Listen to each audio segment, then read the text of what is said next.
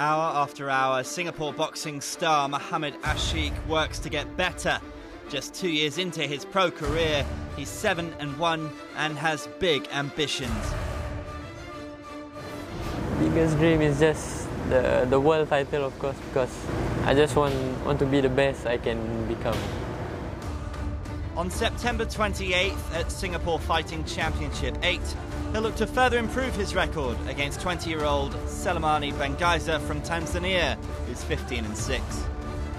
This fight is just another step for... I might prepare for another bigger fight after this. End of this year, thinking about a title fight, but I have to perform, I have to show that I have improved in this fight. Yeah. Looking at his records, he should be a good fighter.